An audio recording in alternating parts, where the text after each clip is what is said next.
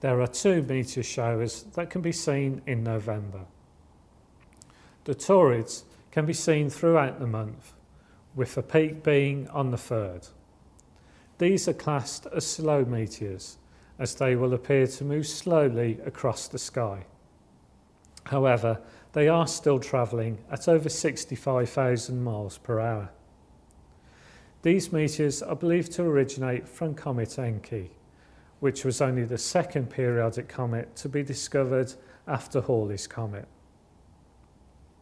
The peak will only be about 10 meteors per hour, but if you're out regularly observing, you are likely to see a number of them over the night. The second shower in November is the Leonids.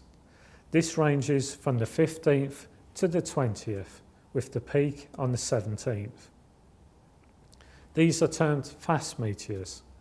As they enter the atmosphere, they can leave an ionised trail of gas, resulting in a persistent trail being observed.